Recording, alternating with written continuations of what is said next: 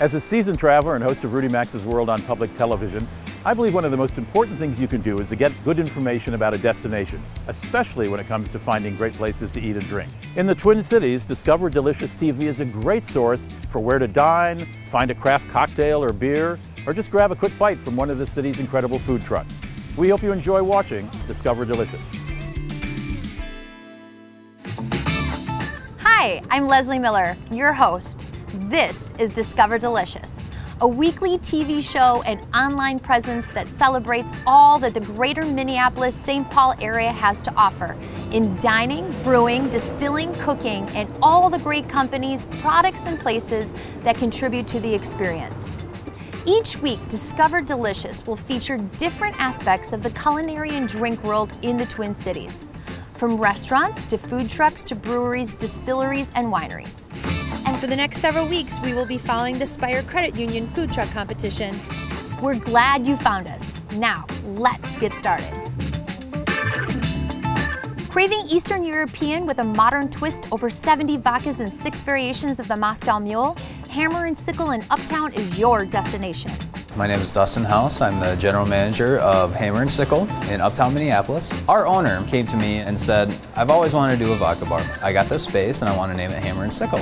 Pretty much, you can figure out the rest. So being Minneapolis' vodka bar, we have over 70 different kinds of vodka, including 6 of our own house-made infusions. We really shine with our specialty cocktails here, particularly the Moscow Mule, which we have 6 different variations of. Definitely the Copper Cup is what Hammer and Sickle is known for. I'm sure if you talk to a lot of people that have been here, they probably had 1 or 2. They have great Moscow Mules, good times, and a great staff.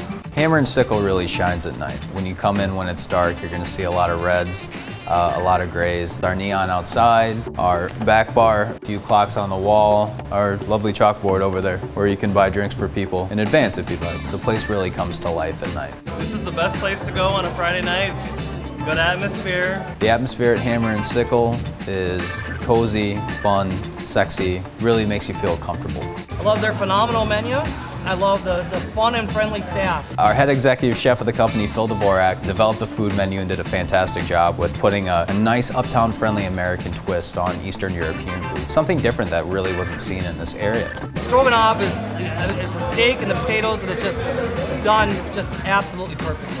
We have a fantastic food menu here at Hammer and Sickle with a variety of options. Like our neon outside says, we're known for vodka and we're known for pierogi. That doesn't limit us to a bunch of the other offerings that we have, including a numerous amount of small plate appetizers. The pierogies are our favorite.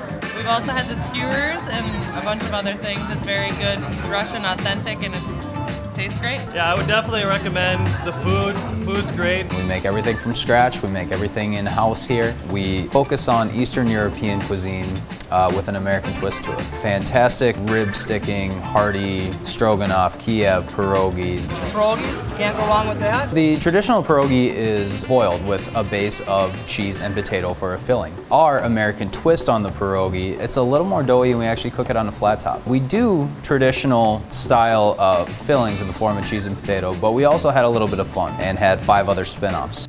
So 3 of our most popular offerings that we have in our food menu, one, definitely the beef stroganoff. This isn't your traditional frozen TV dinner stroganoff. You have your choice of it being served on mashed potatoes or spätzle, all homemade, and then a lovely mushroom cream sauce that we serve with it. It's fantastic, probably one of our best-selling large plate items that we have. You got the stroganoff, best in town. The chicken Kiev gets served on a bed of mashed potatoes and a medley of vegetables. The third would probably be our comrade pierogi. That's probably our most popular pierogi. That's got more of your traditional filling to it. Food here is fantastic and it sells itself. The neighborhood's great. It's convenient to walk here and we have a great time here. I love the vibe in here. It's a great place to go and have a couple of drinks. Uptown's a very vibrant, fun area. My son lives in Uptown. Come here and you can do so many things in Uptown. You can ride bike, you can hit the lake, you can go for walks. It's just a phenomenal neighborhood. Our clientele base ranges anywhere from anywhere. We really have people from all different ages, all different areas of not only Uptown, but also people from the suburbs that do come to have a night out, something different. We really have a wide mix of customers that really appreciate kind of what we're doing here and appreciate that we're kind of off the beaten path a little bit. I think they think that when they come here, it's kind of more of an adventure than it is your traditional, night out. If you're in the mood for something different, something kind of off the beaten path, definitely come and try some of our fantastic food and cocktail offerings. You will not be disappointed if you come here to Hammer and Sickle. SPIRE Credit Union built a food truck to help build community.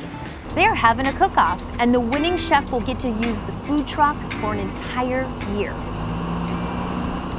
SPIRE is a financial institution. We have all the products and services that other financial institutions have, but our differentiation is about treating people the way I want to be treated, the way you want to be treated. And we want to call people by their name. They're not a number, they're not a transaction. It's all about a relationship, and it's about improving lives because we care. At SPIRE, one of the core values we talk about is our give back to our community, and we feel very strongly about being net givers in life. And one of the things we talk about is 3 T's, time, talent, treasures. We all have them. It's an opportunity for SPIRE to really utilize those 3 T's and really making our community stronger and helping the individuals out there.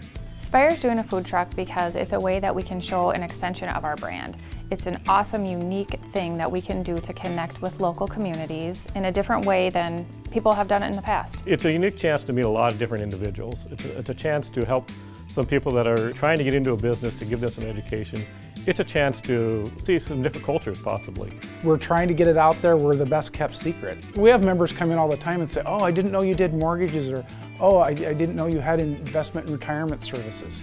We have all that. Our core statement is driven by Midwestern values. That means treating others as you want to be treated. SPIRE really upholds Midwestern values like honesty, integrity, and hard work. At SPIRE, we're really proud of our financial institution, our brand of banking without a doubt, but really at the end of the day, we're really proud about how we really improve lives day in and day out. We really want people of all ages and all walks of life, when they walk into a SPIRE, we want them to feel welcome and be comfortable trusting us with their finances, and we treat you that way. So you may have seen a little blue work truck driving around town. It's Archie, named after our founder of the credit union in 1934. It represents hard work and the values that drive SPIRE. One of our core values out in the marketplace is to give back. So as a staff, we constantly talk about how are we giving back, how are we improving lives. Why a food truck for SPIRE? It's something that gives us an opportunity to give back. It's an opportunity for us to be seen out in the community, as giving back is truly an important thing for us. So gentlemen, I'm really excited about this food truck contest. Tell me a little bit about it. Our 3 contestants will be showing up at CHS Field. At that point, they'll be placed into one of 3 concession stands. They'll have 3 hours to prepare 2 signature dishes. During this time, they're going to be judged upon the timeliness, the quality and taste of their food, their interaction with the general public, and the overall presentation. The contestant who wins is going to have complete use of the SPIRE food truck for the summer of 2017, so be looking for it in downtown St. Paul and Minneapolis. Yeah, and you know what? It's kind of interesting, but we use the tagline driven by Midwestern values, and this food truck, we're driving it to Midwestern values. So we're really excited about really incorporating that value into this whole contest. This is going to be a fun time, isn't it? I love it. Passionate about taste, committed to quality, uncompromising every step of the way. Dedicated to the finest ingredients available, this is Tattersall Distilling.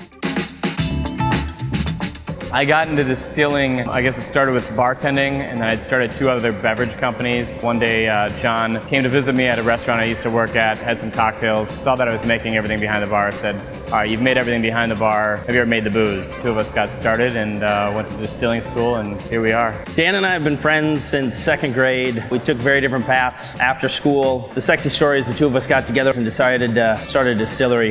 The reality is, there was about a year of research, visiting many distilleries across the country, and we've been at it since spring of 2014. Distilling, for me, it's very, very pure. As a bartender, it's something that is so pure about being able to make the booze that you're actually going to be making a cocktail out of. We almost reverse engineer the boozes at times here, especially the liqueurs, with a cocktail in mind.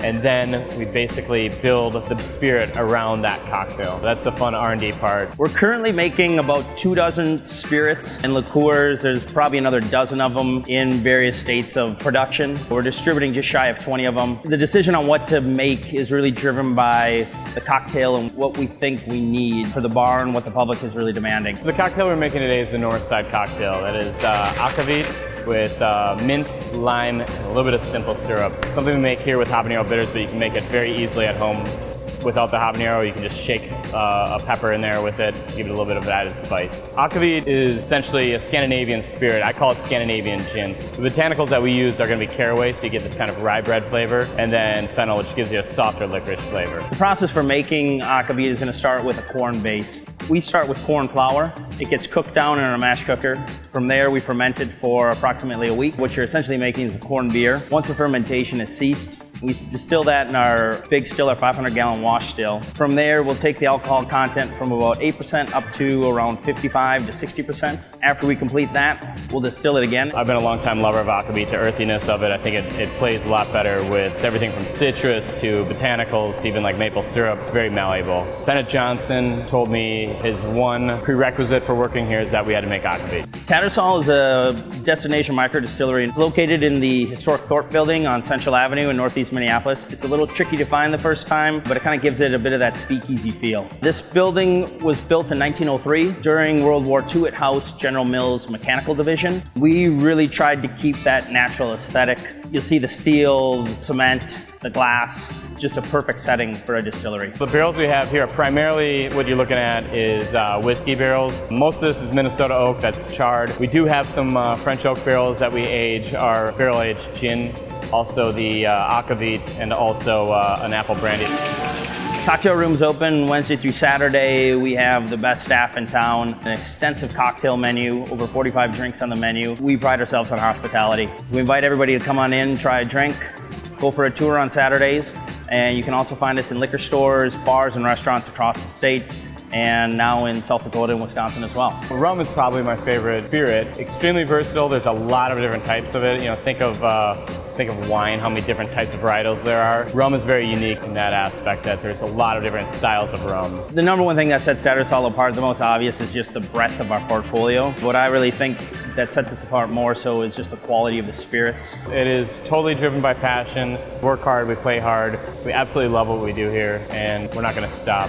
It's something I'm very passionate about, something I love, and so it doesn't, the old phrase, it doesn't feel like work. I mean, it really doesn't. We love what we're doing here. We take a lot of pride in what we do, and we hope that shows in the product and that we're putting out there. We hope people enjoy it.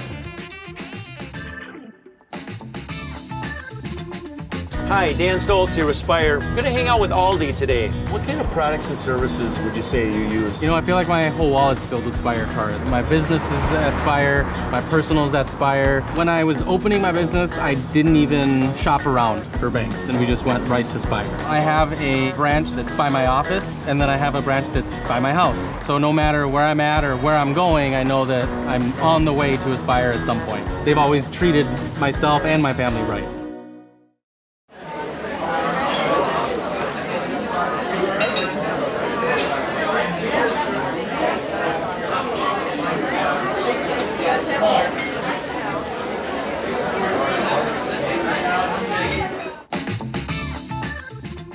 St. Paul's first craft brewery to open on the west side of St. Paul, just a stone's throw from the Wabasha Caves. Wabasha Brewing Company is brewing some fantastic craft beer.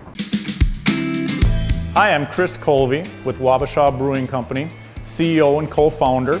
We are located at 429 Wabasha Street South on the west side in St. Paul. We are the first brewery since the York Brewery. It was the first brewery in Minnesota, very close to this location. There isn't a local brewery down here from what I know, and it's great to have one a couple blocks away from my house. We got started mostly because of friends and family. Brett got me doing the home brewing thing. Hi, I'm Brett Erickson, the head brewer here at Wabasha Brewing Company. I was just home brewing like everybody else, and then I just kind of started brewing with a neighbor who had a little bit more of a chemistry background. We ended up building kind of these elaborate systems. They had fully recirculating pumps and everything, went a little above and beyond. I was kind of the guy that just made sure everything worked at the time, and it just kind of ran around and got yelled at. Brett built a pretty nice elaborate system. We started brewing on that and kind of playing with our recipes and bringing that home for our own consumption. Friends and family kept drinking and saying how great the beer was and that we should start brewing and selling and doing the whole thing. So we thought, okay, well, let's give it a try, and that's where we're at now. My role here is quality control, recipe making, ordering grain. We get a lot of our hops from local growers as much as we can. A lot of people think that it's just glory days and we're just here making beer every single day and just drinking all day. You know, it's like the best thing in the world. But truth be told, it's a lot of hard work. We usually start about 5:30 in the morning. Then we mash in. I try and usually get 2 beers done in a day if I can. I really like the popper. In the traditional neighborhood, through some jalapeno, it adds a little bit of heritage to the West Side community. One of our most popular beers is our jalapeno cream ale, which is our West Side popper. We ended up doing that beer for Cinco de Mayo. It stuck, so now we just continue doing it. I'm Tiki Tischleder of Wabasha Brewing Company. Right now you're looking at the Wabasha Brewing Company cooler, aka my office. I'm in charge of sales and distribution and whatever else the business asks of me. Right now we have our beer out in about 30 bars and around 30 liquor stores. Mostly locally here, we try to stay around St. Paul, a little bit in Minneapolis, and then we also have just a couple of offshoot accounts. Throughout the year we brew our 4 standard beers here, our Amber Ale, our Jalapeno Cream Ale, Red Desert IPA, and our Porter. Outside of that, we have seasonals throughout the year. We have one-offs. It's getting to that time of year where our cave stout's coming out. We've gotten the okay to age in the caves next door. There hasn't been any liquor stored in the Wabasha cave since before Prohibition. Here at Wabasha, we brew and keg approximately 50 kegs every 2 weeks, and it takes 2 weeks for a batch to ferment. And we uniferment here at Wabasha. We don't have bright tanks here on site, so we just, once that beer is made and it hits that fermenter, it does not see the light of day till it hits your glass. Most of the kegs stay in-house and go into our lower tap room. We just opened our new tap room down on the main level at street level. So now we have a store front. It's a beautiful tap room. It turned out great. It had great bones. Because this was built as a tin shop, there's tin all over this building. That's the original tin ceiling. We have the original floors. We had those redone. We exposed the brick. The bar itself turned out absolutely gorgeous. All the wood trim to go along with it really, brings the room together. We also built a new patio. There's a nice pergola over that. Eventually, we're planning on letting hops grow up over it. This is my first flight of beer ever, and I really like the double implosion IPA. I really enjoy what I do. I'm following my passion, and it's exciting. Here at Wabasha Brewing, we're always trying to do the most unique and special beers. We really try to dedicate to the quality of the product, and I think it shows, and we'd really love you to come down and check out our new tap room and enjoy a pint or two.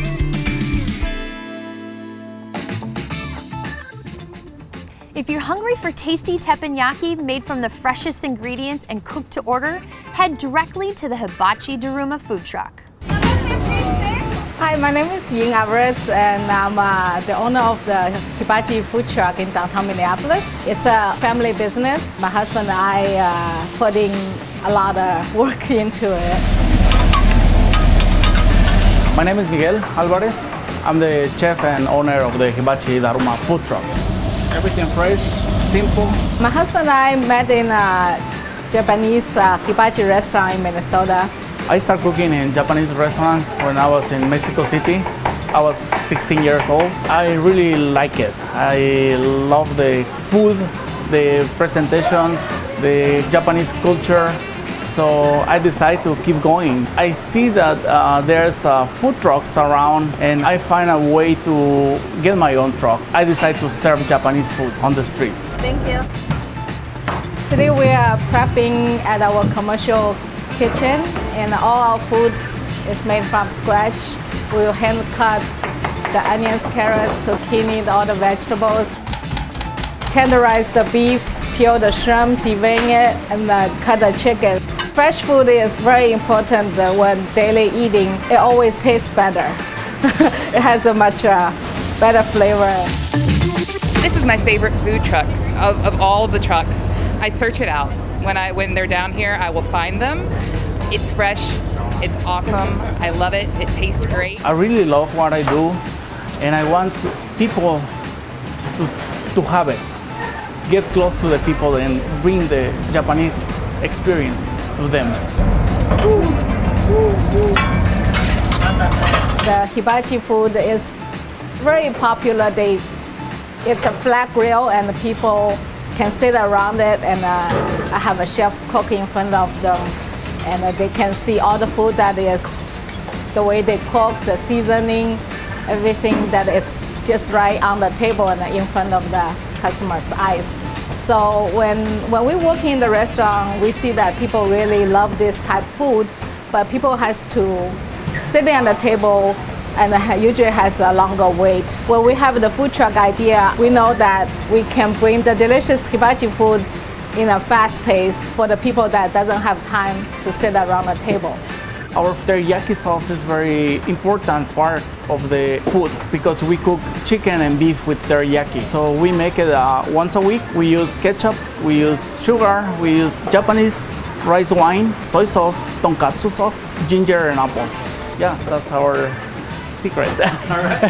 The food truck runs to downtown Minneapolis, but we also go other cities for special events. Usually we post on Facebook and Twitter so people know our location every morning. Our food truck also does catering service. They can have from chicken shrimp to filet and the lobster.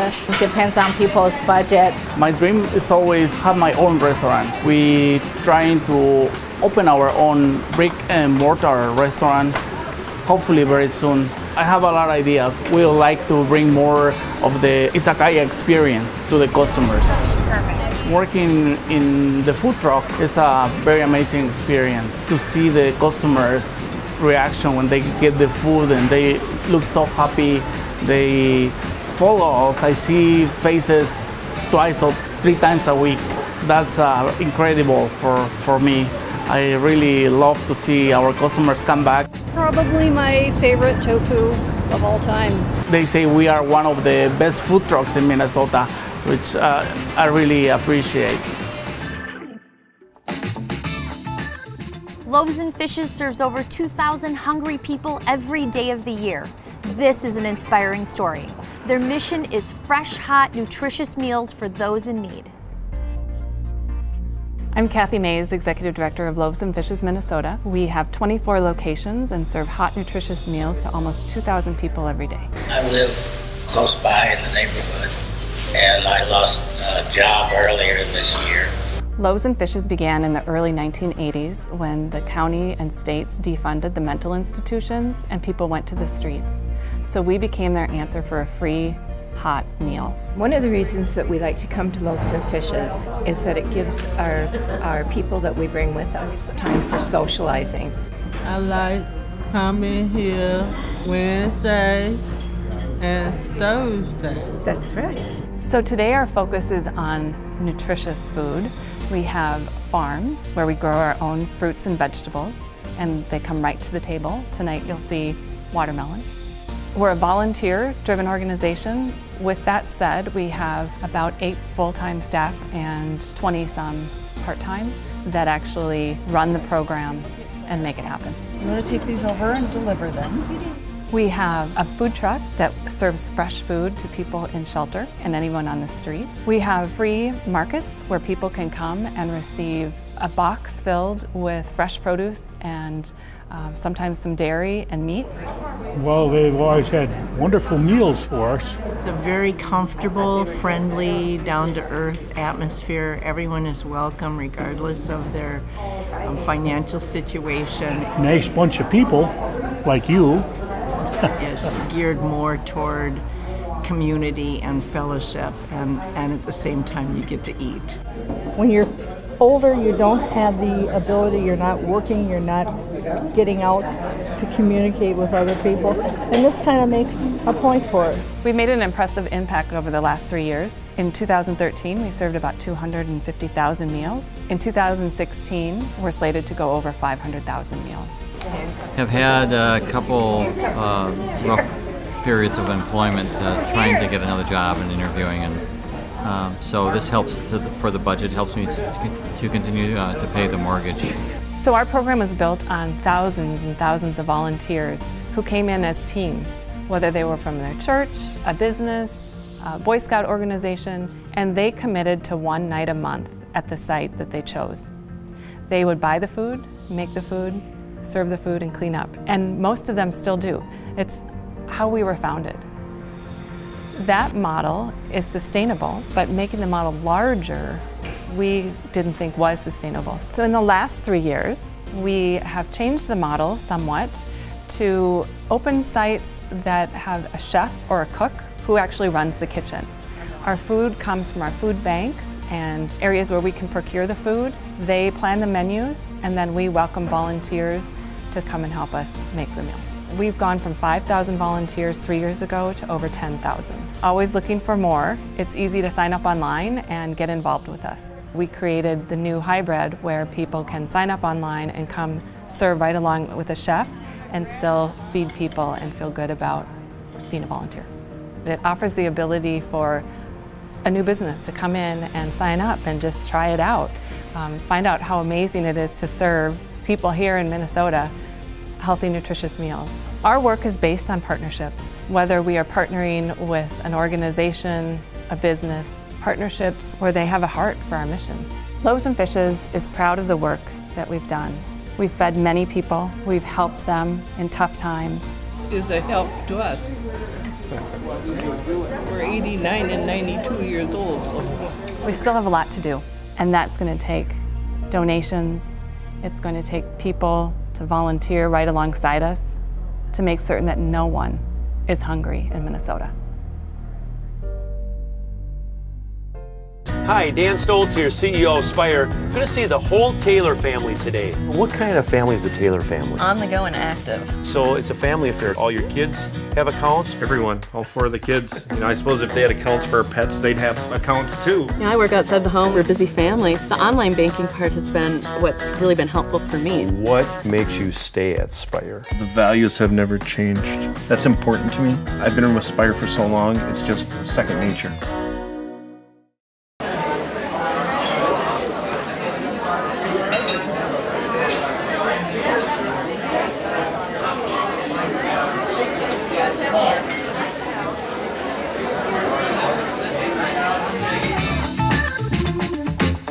That's it for this week. We would like to thank everyone for watching, and we would like to thank those involved this week for welcoming us in and sharing their story. Tune in next week for another installment of the SPIRE Credit Union Food Truck Competition. We hope you enjoyed watching Discover Delicious. Join us each and every week as we bring you all things delicious. Whether you like restaurants and food trucks, craft beer, custom cocktails, or great wine, Discover Delicious aims to bring it to you. In addition, we seek out shops, classes, and places to learn about cooking, brewing, winemaking, and more. We are here on WFTC My 29 each Saturday at 11:30 a.m. And you can watch us 4 times a week on MCN Cable Channel 6. Check out each episode on our YouTube channel, website, and social media. Always remember to drink responsibly. From all of us, thank you for watching Discover Delicious.